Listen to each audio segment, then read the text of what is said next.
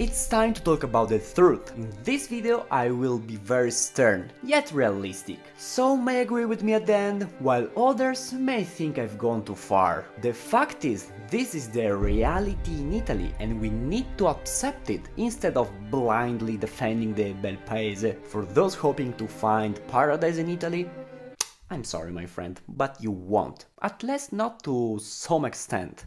Sure, if we are talking about the good food, the sea, music and those things, then yes, but let's try to be a bit more objective and focus on the needs of an average person. In this video you will hear me mention the word slowness quite often. Personally, this factor is something I still can't get used to, and for me it's a big problem. From renovating a house to a simple appointment at the bank, you always have to hope to be lucky and find the right person. Now let me give you some examples of what happens here. Let's start with those who want to renovate their house, and this is where you risk embarking on an endless journey. Currently it's extremely difficult to find construction companies that will start renovating your house before a year. I know people who have been waiting for the work to begin for 3 years. But why all this slowdown? In recent years the Italian government made a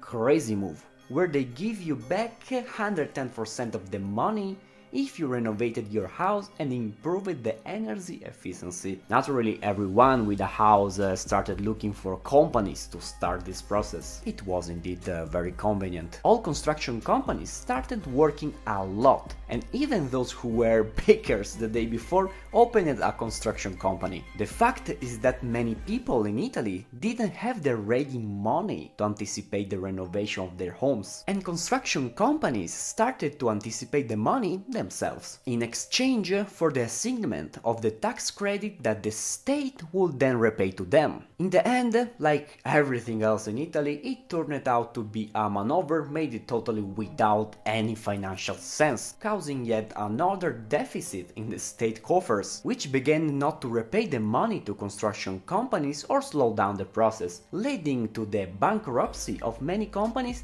that didn't have solid liquidity. So now there are fewer construction companies, and those that exist are very busy and booked for years. Then there is the slowness of bureaucracy to contend with. Let's pretend you have booked your house and at the time of renovation you have had the brilliant idea of building a garage for your car. Naturally, you will need to request permission from the relevant authorities, and up to this point everything is fine. The real problem arises from the sluggishness of the system in processing this kind of permits. For example, I rent houses for foreigners, and to do so I need permits for this type of activity. When I applied for them, I had to wait for weeks just to have a response and months to start operating. So in the meantime, being unregulated, I couldn't operate. I'm not talking about specific permits with detailed documentation checks, but simply obtaining an identifying code.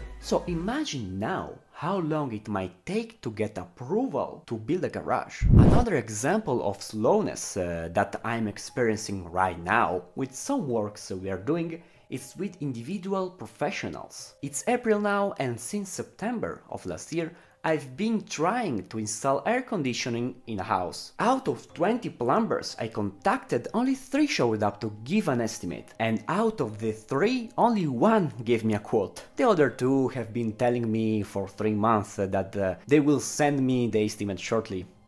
Yeah, for sure. In the meantime, I've organized the work with the only plumber who gave me a quote, also because I have no alternatives, and for 2 months the work has been postponed week after week. I hope to have the air conditioning installed for this summer. Next time I will start a year in advance, or 2 probably.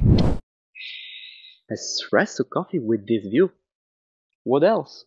I interrupt you a few seconds from the video you are watching, not to talk to you about coffee, but about the country where you can drink a good one. Italy. So if you want to discover the advantages of living the dolce vita in the bel paese, understand the process of buying a house in Italy, you should consider buying this video we wrote, available on Amazon in the link in the description. Many people decided that 2024 will be the year of their change. Will you be one of them?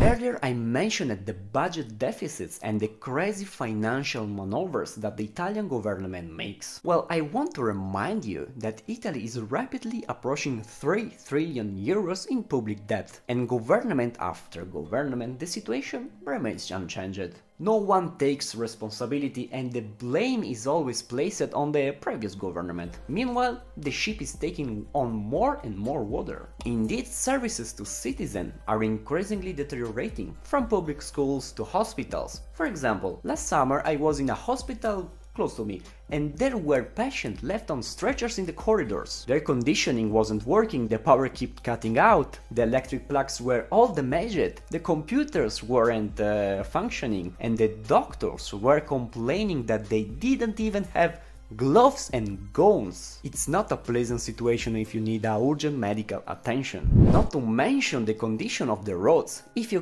come to live here, I recommend getting around with an off-road vehicle. Some potholes are enormous and the infrastructure is collapsing because maintenance is not being carried out. Public transportation services are unreliable, from buses constantly catching fire in the center of Rome to trains arriving late and sometimes not arriving at all due to thousands of strike protests carried out by workers who are overworked and underpaid. Cities have become uninhabitable due to crime. This is somewhat the case throughout Europe. In Milan, for example, it's very dangerous to go around even during the day, and it's highly discouraged to use the subway. However, this urban crime is increasingly spreading to smaller cities, and the cause of all this is the absence of the state and the preventive measures. It's more important to buy wheeled school desks, as happened a few years ago, booked, not used and thrown away. This video is getting very heavy and long. This red background is perfect for this video. Now I will tell you one last very serious problem you will find in Italy: high energy costs. From gasoline to gas, from methane to electricity, energy is too expensive. If gasoline costs 50 cents per liter in the United States, here in Italy today we are around 1.90 euros. Consequently, bills are high, and an average family of 3 people spends 140-160 euros per month on gas and the same amount on electricity. The problem is not so much in consumption, but in the taxes imposed. With this video, I hope I have dispelled any doubts you may have had or made you reflect on whether moving to Italy might be the right path for you. In this channel, I always talk about how convenient this country is, and in some cases it is, but I prefer to be very honest, since this is what you will find in most cases. Let me know what you think in the comment below. If you live in Italy or have lived here, share your experience, and above all, tell me if you agree with what I have said or if you consider Italy a perfect country. See you soon!